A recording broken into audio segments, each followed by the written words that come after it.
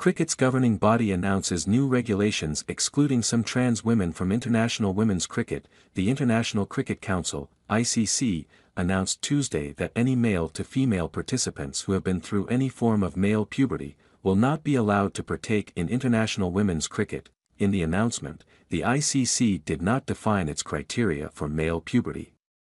CNN has reached out to the ICC seeking more detail. The ICC said that what it called the new gender eligibility regulations for international cricket came following a 9-month consultation process with the sports stakeholders.